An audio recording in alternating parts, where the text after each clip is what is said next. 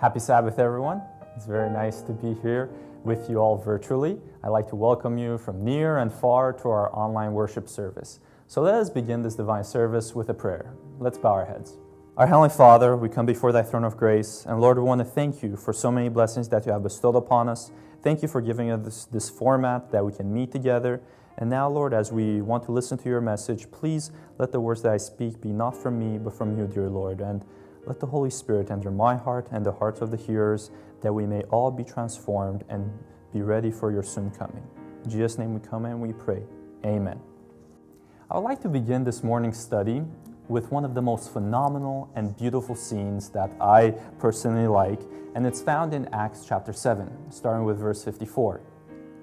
Here we have Stephen, who has been speaking in a sermon for quite a bit in the previous chapters, and he's speaking to the Jews. And his words have such a power, and the Holy Spirit is coming upon him. And we are told in Acts chapter 7, starting with verse 54, when they heard these things, they were cut to the heart, and they gnashed on him with their teeth. But he, being full of the Holy Ghost, looked up steadfastly into heaven and saw the glory of God and Jesus standing on the right hand of God, and said, Behold, I see the heavens opened, and the Son of Man standing on the right hand of God.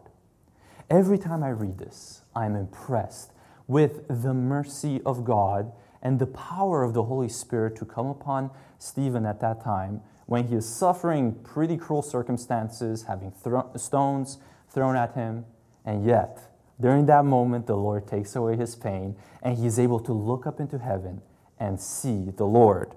And I have a question for this morning. What does it take to see God? That's why I entitled the sermon for today, Seeing God. What does it take to see the Lord? As we ponder this question, we have to look no further than Matthew chapter 5 and verse 8. And the Lord tells us, Blessed are the pure in heart, for they shall see God. For this morning, there is a message of hope. Everyone can see God. The Lord wants to work to bring purity to every single heart so that we, like Stephen and some of the examples we'll talk about, that we may see God altogether. When we look at a couple of other examples, we read in Matthew chapter 17, starting with verse 1, of some others who were able to see God. And after 6 days, Jesus taketh Peter, James, and John his brother, and bringeth them up into a high mountain apart, and was transfigured before them. And his face did shine as the sun, and his raiment was white as the light. And behold, there appeared unto them Moses and Elias, talking with him. Why is this a message of hope? Because there's others, and not just one, who have already achieved, or have been given, rather, this purity of heart, and they were able to see God. And for this morning, I want us to focus specifically on the examples of Moses and Elijah, as spoken there in the Bible, that they were present with Jesus Christ on the Mount of Transfiguration. And when we read in Isaiah 1:18, how can we come to such a stage as these men came to? The Bible says, Come now and let us reason together, saith the Lord. Though your sins be as scarlet, they shall be white as snow. Though they be red like crimson, they shall be as wool. Though our sins have been so many, God promises us purity of heart during this time. God promises us that we can be as these men who all were able to see God. God wants us to see Him as well. And the Lord wants to magnify something. In 2 Corinthians chapter 4 and verse 7, we are told that we have this treasure in earthen vessels, as we are, that the excellency of the power may be of God and not of us. Christ wants us to learn a lesson. Christ wants us to learn, just as it says in James 5 verse 17, speaking of this man who is able to see God in one of the most glorious manifestations. In James 5:17, speaking of Elijah, it says, Elias was a man subject to like passions as we are. And he prayed earnestly that it might not rain, and it rained not on the earth by the space of 3 years and 6 months. God wants us to know that just as Elijah was just like us. And he was a man subject to like passions as we are. And yet God purified him. God purified him, and he was able to be there on that Mount of Transfiguration. And I believe that for this morning, God has some lessons that we can learn both from Moses and Elijah, who are present with Jesus on the mount. So let us begin by looking at the example of Elijah, this great man of the Lord. Let us look at him. And was he a perfect man? We read before in James 5 that he was a man subject to passions just as we are. He was not a perfect man, far from it actually, and we'll look at that. Let's look at some of the comparisons that we can draw between Elijah and ourselves. When we look at Elijah's mission, we see that he had a work of restoration to fulfill, given by God. At Mount Carmel, in 1 Kings chapter 18 and verse 30, Elijah said unto the people, "Come near unto me." And all the people came near unto him. And he repaired the altar that was broken down, the altar of the Lord. You see, just as Elijah repaired the altar that was broken down, so we are called to be the repairers of the breach. We have a work of restoration to fulfill, just as Elijah had his.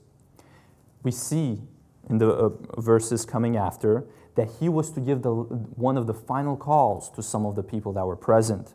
In 1 Kings 18, verse 21, Elijah came unto all the people and said, "How long halt ye between two opinions? If the Lord be God, follow him, but if Baal, then follow him." And the people answered him not a word.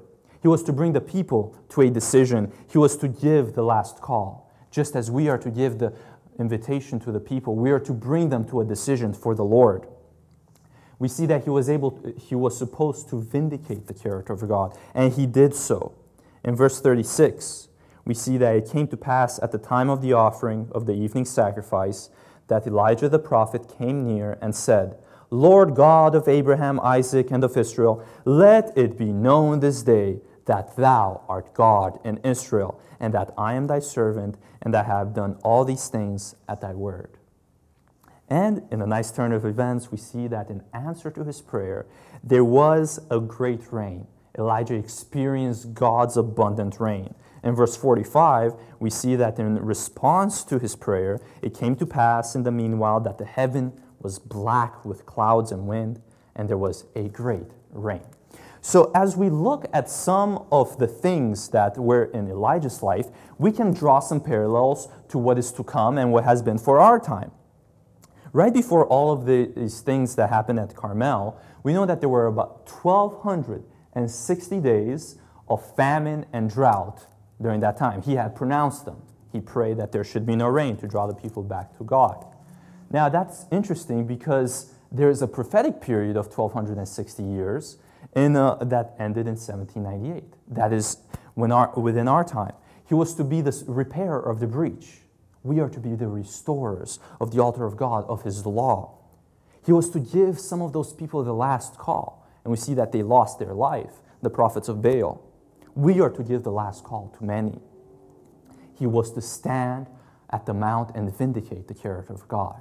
And we are to do the same, to vindicate his character and his law.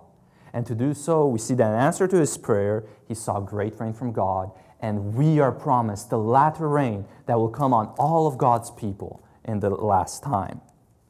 And for this reason, as we see the parallels between Elijah and ourselves, Malachi chapter 4 and verse 5, we are told, God says, "Behold, I will send you Elijah the prophet before the coming of the great and dreadful day of the Lord." The spirit of Elijah that was then, the Holy Spirit that inspired him, is to inspire us in the same way to fulfill the same mission that he had, that we have to a greater extent in our day. But we look at his life, and there are some lessons to learn from his mistakes. Upon the eve of such a great victory, when he got Israel to make a reformation, to gather back to the Lord, and he draws the chariot of the king, and the rain comes and his prayer is answered, we see on the eve of his great victory, something happens. What happens? We see fear seep in.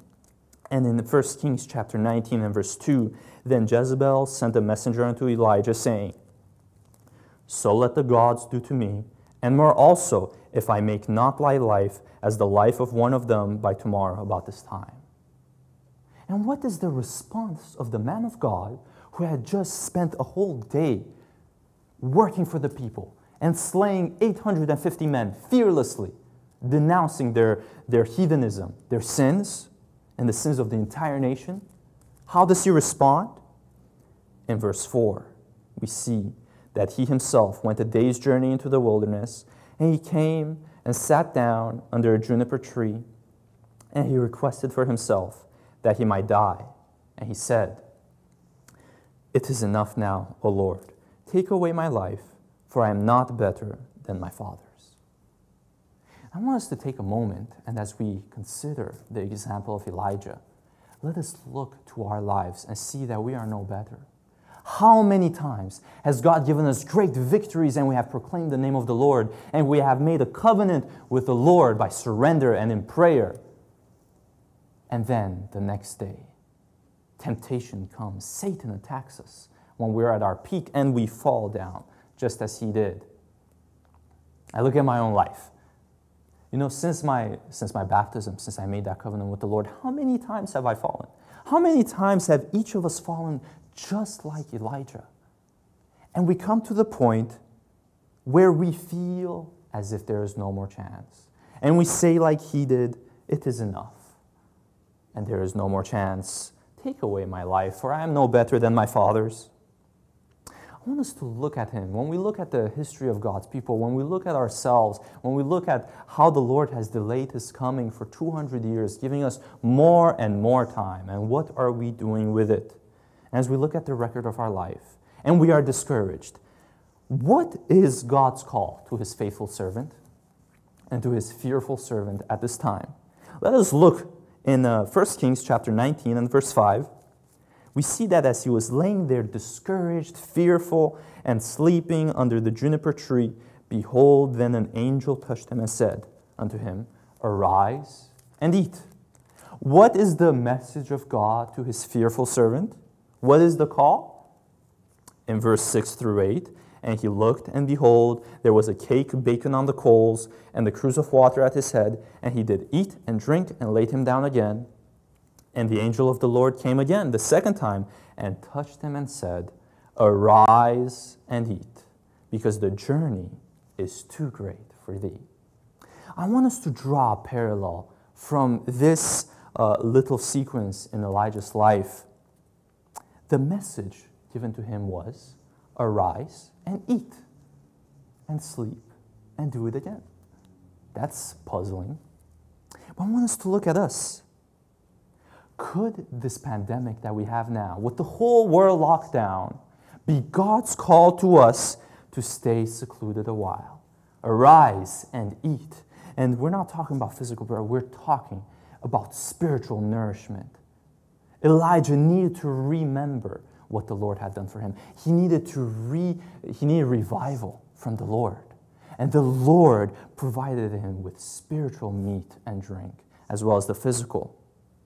This is the message given to his servants now, to his fearful servants. All around we see fear. The Lord says, arise, eat, and sleep, and eat some more. Strengthen yourself, for the journey is too great for thee right now.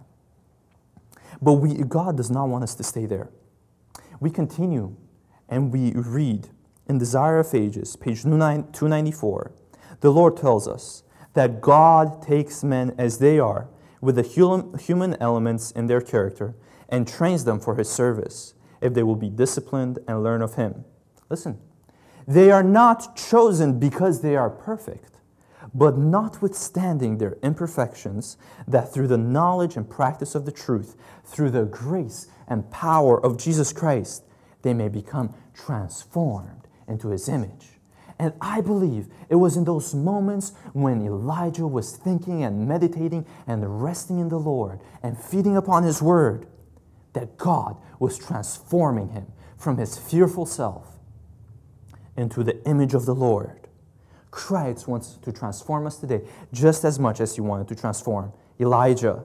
And we are told that in just a few days, we are told that he arose and he did eat and drink, in 1 Kings 19 and verse 8, and he did eat and drink and went in the strength of that meat 40 days and 40 nights unto Horeb, the mount of God. Wow. These words from this verse are not without significance. 40 days and 40 nights, the Bible says. This time period that is given to us is found in a couple of other significant places in the Bible. When we look at where the 40 days and 40 nights comes to be, it draws a picture. Jesus went to commune with the Lord after his baptism. He went into the wilderness, and he was there being tempted 40 days and 40 nights. Noah's Ark, when the flood came, we are told that rain came for 40 days and 40 nights. Moses learned in the wilderness, in the school of being a shepherd for 40 years. Elijah marched for 40 days and 40 nights to the Mount of God, the same Mount Horeb, we are told, where Moses communed with God for 40 days and 40 nights. And we are told that as Moses received the law of the Lord, and as he communed with Jesus Christ, his face became shining as the sun. They needed to put a veil when he came back because the people were scared. These 40 days and 40 nights that God was preparing Elijah for, that Moses spent with the Lord, represent a time of testing, a time of purification, a time where the people of the Lord are strengthened in the power of Jesus Christ.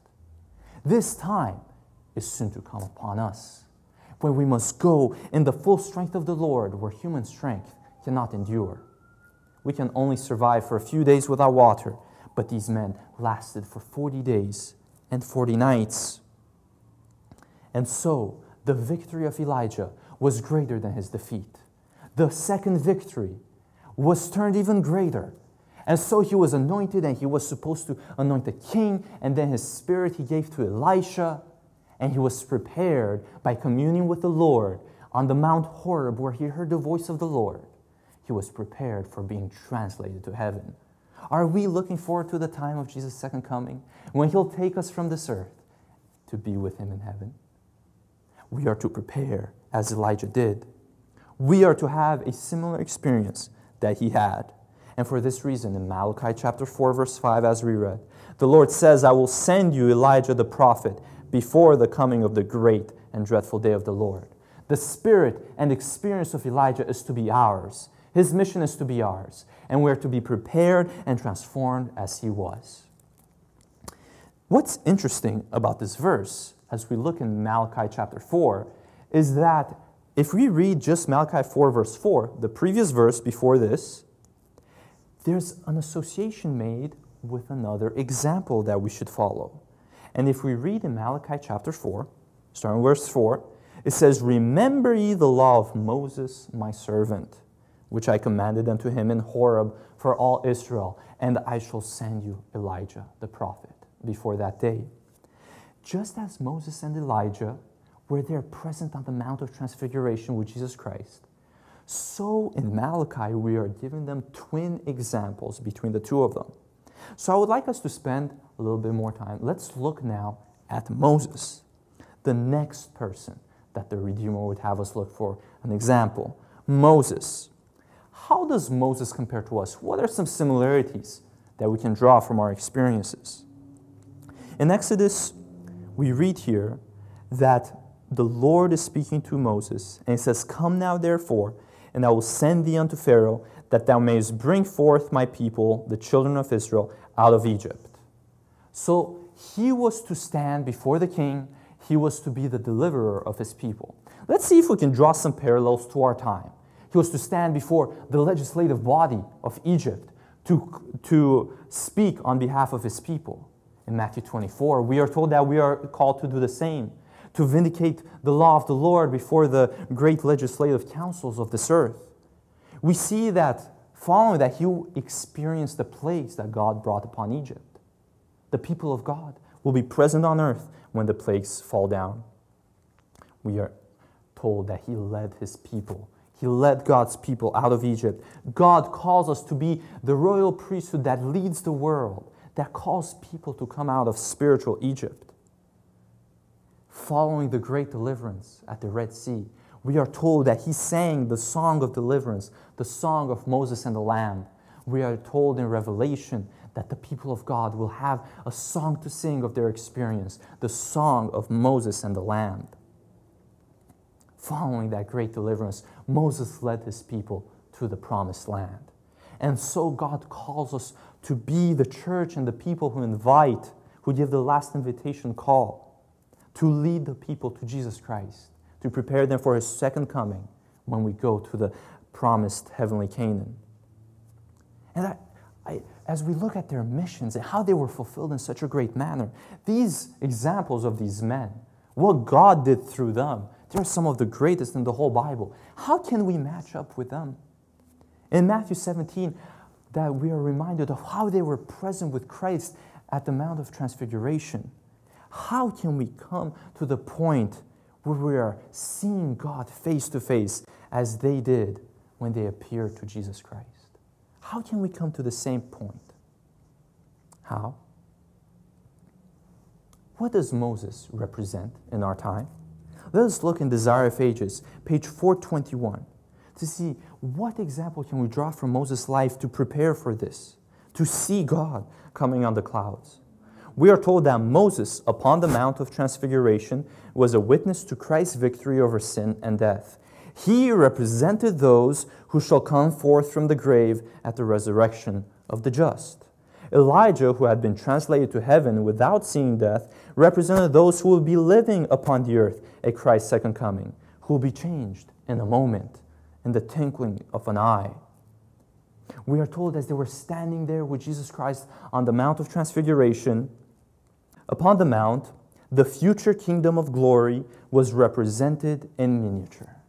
Christ the King, Moses a representative of the risen saints, and Elijah of the translated ones. We see that through the example of these two men, they represent two classes who will be present at Jesus' second coming, who will be present with Christ on the Mount of Victory, the risen saints, and those who will not have seen death. And when we look at the experience of Moses, just as we saw that Elijah was a man subject to passions as we are, what does Satan want to do with this great representative of God's people in Moses?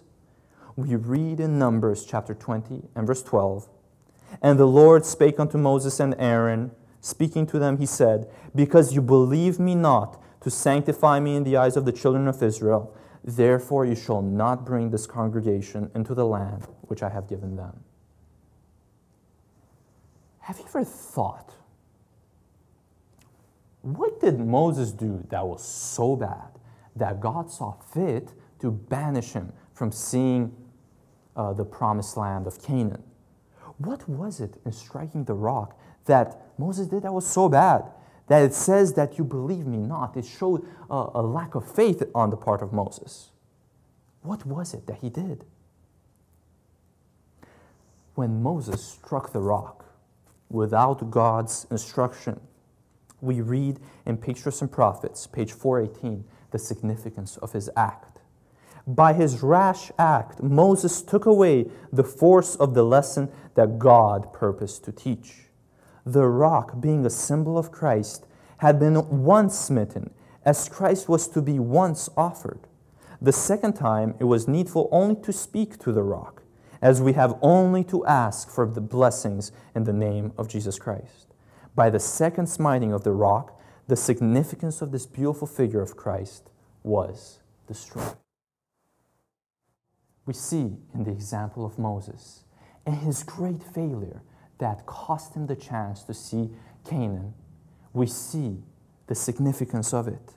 It says, by his rash act, he diminished the lesson of the gospel that God wanted to teach his people. And I wanted to bring this to us. How many times have we destroyed the power of the gospel in our presentation to others? God has called us to be restorers to the breach, to give the last gospel call.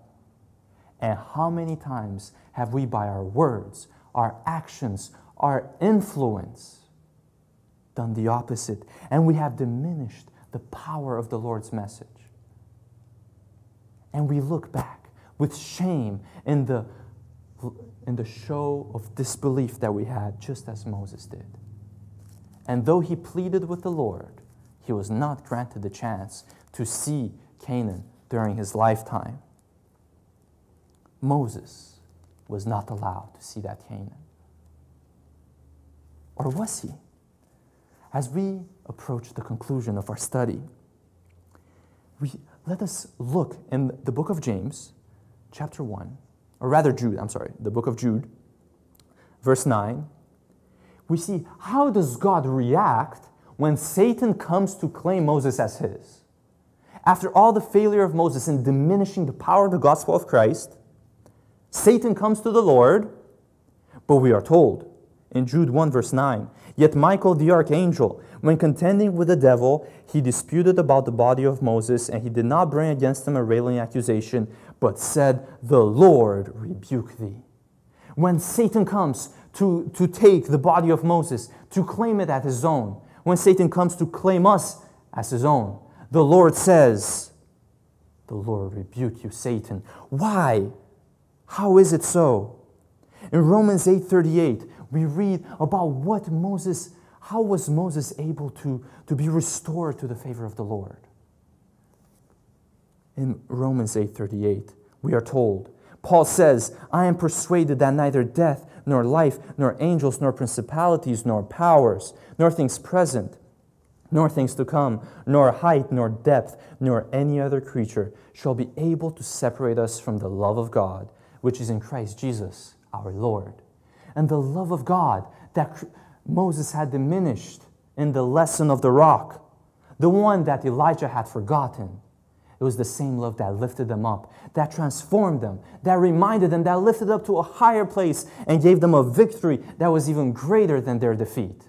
And they were able to stand upon the mount with the Lord. And Moses, who could not see the Canaan during his lifetime, Christ brought him in his own lifetime to encourage Christ at that time. You see, before the crown must come the cross, we read in the Desire of Ages. And during that failure, it was the foundation upon which they built an even higher victory, Moses and Elijah. And God used them to do even greater things after their failure. Through the lesson of Moses, we see the mercy of Christ. In fulfilling his promise that Moses, I will still take you to the promised land. And he died, but he was resurrected, taken to heaven, and then brought again when Jesus was alive on the mount. He stepped foot in that Canaan. And what was he doing there? What mission was given to these two men to fulfill when they were brought upon the Mount of Transfiguration?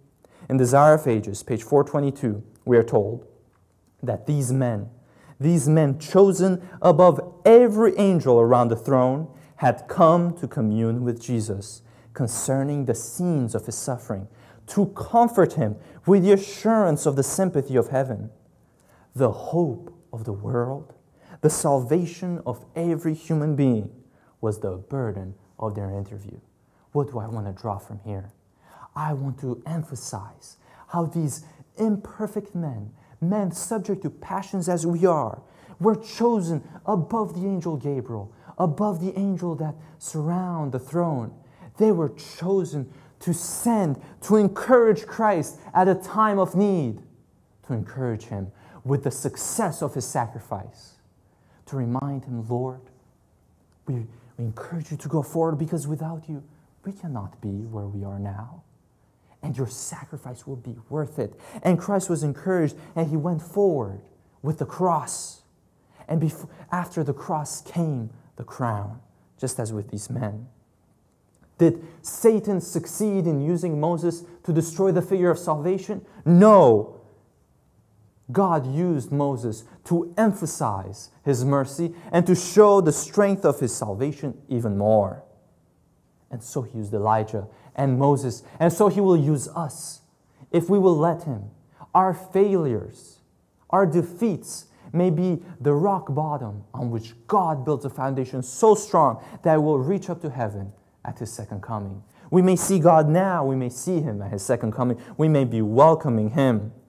How are we to follow in the footsteps of Elijah and Moses? We read in Desire of Ages, page 297, We are to be laborers together with the heavenly angels in presenting Jesus to the world. With almost impatient eagerness, the angels wait for our cooperation, for man must be the channel to communicate with man. And listen to the promise that we are given. And when we give ourselves to Christ in wholehearted devotion, angels rejoice that they may speak through our voices to reveal God's love.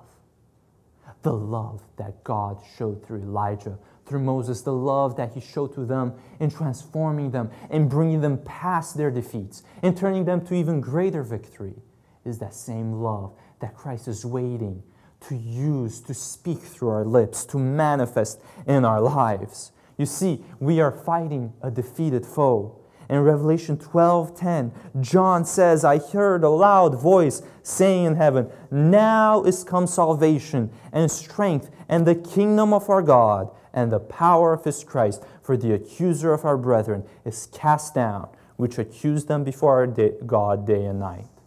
Before the crown comes the cross. And God wants to make the experience of the cross so momentous. We may have the assurance of the peace of God. We may have the assurance of His love. We may go forward in the salvation of the Lord. We may be sure, and we may be confident, and we may be persuaded that nothing can remove us from the Lord. And we may go forward and preach to the world that Satan is defeated. And though we have sinned greatly, and though we have failed, God's victory is greater than our sins. God's love is greater than our sins. And we may experience that salvation even now. And so I would like to invite everyone who is listening, let us make a surrender. Let us use this time that God has given us to have more time at home in meditation and prayer. Let us use it to prepare for the 40 days of testing, of coming to the presence of our God. That when Jesus comes, we may say, this is our God. We have waited for Him, and He will save us. Amen. Let us bow our heads for a final prayer. Our Heavenly Father, we come before Thy throne of grace and want to thank You, Lord, for Your mercy. Thank You for giving us these two examples in Moses and Elijah, that, Lord, though they were imperfect and though they failed greatly, You turned their dishonor into greater victory still. And Lord, as we look at our lives and we see all the times we have failed and the many commitments and covenants that we have renewed, only to see them like ropes of sand be dashed, Lord, we don't want that to be our experience anymore. We want to have You in our hearts. We want to be used by You. We want to use this time to commune with You, that people may see the brightness of Your love in our faces and in our lives. Prepare us, O Lord, for Your soon coming. In Jesus' holy name, amen.